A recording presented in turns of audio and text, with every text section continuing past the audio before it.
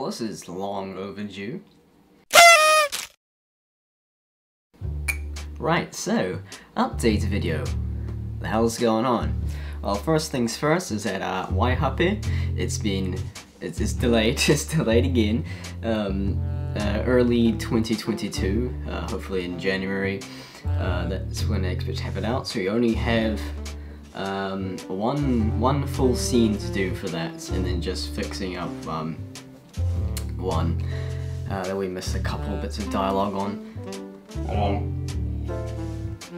Chalky milk. Anyway, so that's running all smoothly. We a couple weeks ago, last week, I think it was last week, we did a scene, one of the big scenes, a bit of complicated things, and it runs into the first scene third. So we got that done. So just to not keep you guys waiting for ages for more of the story and more of the connected universe lore and things, I'm working on 3 like short videos, about a minute each, and so they kind of tie in with Waihape. You'll kind of see, and they do add a little bit of like more world building.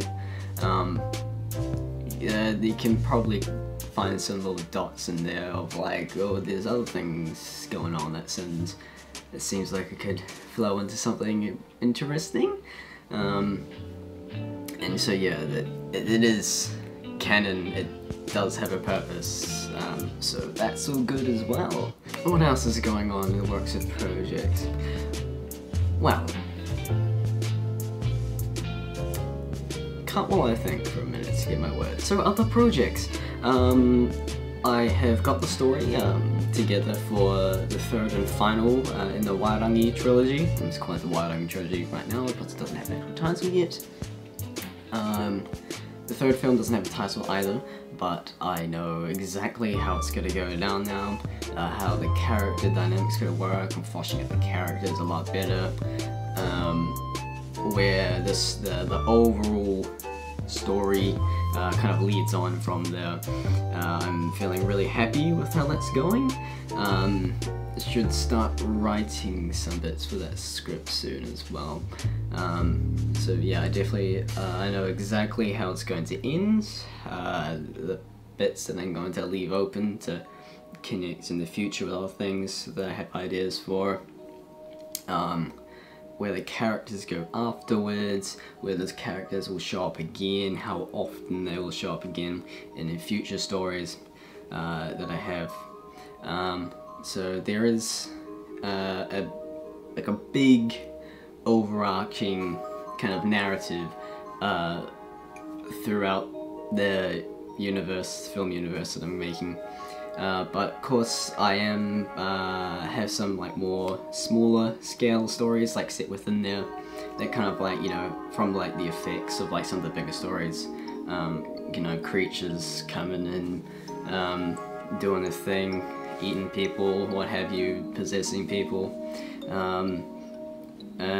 So sorry, brain fart there, totally blanked out on everything.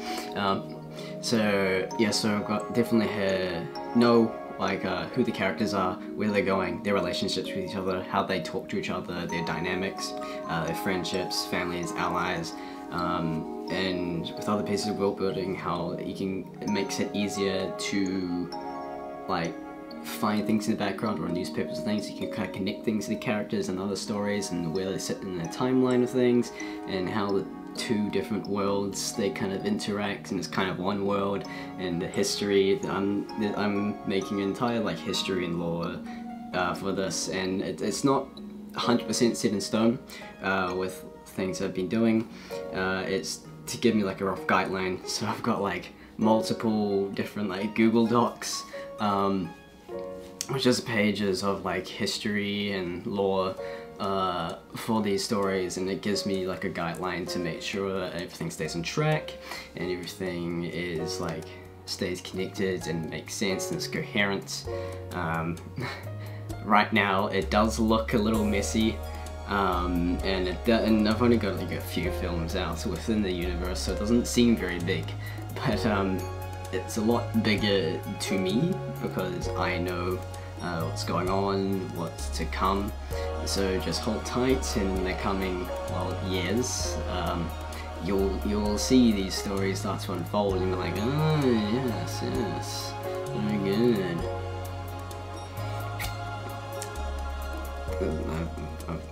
This is empty, like. So, what other things do I need to work on? So I got my website, which I don't think anyone really looks at, but that needs a big overhaul because it's a big bloody mess. So I'm just gonna redo the entire thing, like keep the information and everything that's written on there, but just kind of like restructure it so it's not as confusing to navigate and read things through. And I'll just like put in like things of like which kind of like world they come from: overworld, underworld, magic, monsterverse. I know it seems real messy right now, but it won't be very soon. Very soon, it will not be messy. Both website and in film canon. By the third Wairangi film, it will be very coherent. Trust me on that one, okay? Alright, and news for the channel, the YouTube channel. So we've just hit 50 subscribers. Wowee! I know it doesn't seem like a lot, but to me, I appreciate every single one of you who comes along, so watch my videos and went, you know what? I like this guy, I like what he does, I'm gonna give him a cheeky little subscribe. I appreciate that, I want more of that, I like it, come on. Keep the number rolling, keep it coming, keep it rolling. What, Banana Man, that music video, 1,500 views now. So it's not very common where you actually put hard work and joy and create something that you're really proud of. It usually just falls to the bottom and people are like, oh, you're just too funny. But like, so I'm very happy that that's been getting a lot of attention and that number continues to raise up, so I'm very glad people are enjoying watching that. And I'm also really enjoying, like, you know, the comments coming in. I enjoy that community interaction. People are like, oh, I'm supposed to be doing classwork, but I'm watching this instead, XD. You know, I love it, I love it. I try to heart as many comments as I can. I don't respond to all of them, obviously, but I do sometimes. Alright, so now let's talk about the elephants in the room. Or the elephant that is the room. We moved house to an apartment. So it's a very tiny space. It literally is my bed. That's my desk and my laptop, and that's about it. So it's like a little bit of window over there we can walk through. That's my room. So not very big space. So what you've seen, the house that you've seen on the films, like Party Demons, the previous two films, like with Raymond the Wizard and Vitamin Z. That was my house, old house. Don't live there anymore. You'll never see it again. But luckily, I live in the city now, so that means I have an easy access to a broad array of different locations. Makes it easy to get to Mount Vic, as you know. Doing some, well, that's a bit of an important location to the Wairangi story that I'm telling right now. Yeah, pretty good. So yeah, overall being quite a good year. Completed first year at Massey University, going on to my second year. Obviously, Waihape, not much I can do in terms of getting it out this year. You know, COVID's lockdowns here in New Zealand. You know, they'll be like, all of a sudden like, oh, okay, we can't do anything, go anywhere. I mean, what can you do? But obviously that's played a big role in delaying things a lot. So, you know, if you're like organizing something like, alright, you're getting the scene done, and then it's like, oh, I'm busy, this person's busy, and then you finally get a day, and then it's like COVID, and it's like, ah. Then when you finally get back on track, you're back to uni, the break's over, and so you gotta wait more and find a little bit of time, a little bit, and so yeah, it just gets real mucky. But trust me, it's gonna be worth the wait. Hopefully, it's worth the wait to me at least.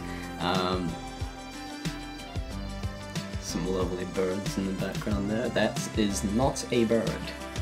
That. Ignore that. So I hope everybody's had a good 2021 despite all the COVID-y stuff. I look forward to seeing what happens in 2022. Probably more projects with some friends and a 48-hour competition, so try to film in that. I have, you know, at least 2-3 short films for next year. Of course, finishing White Hot here, doing the third one, and doing a Halloween film. This year I had a Halloween film in the works. I wrote a script. It was all ready to go. Having some actors for that. It's going to be really cool creature that I've come up with. And then didn't happen because COVID lockdown, didn't film it on time before I had to go back to uni. But that will be coming next year. I'll get on that ASAP. Also I got everything for it. It's gonna be really cool. So, I'm Finn Davey, the Skipper Dogman, and I'll be seeing you in a film very soon. Later.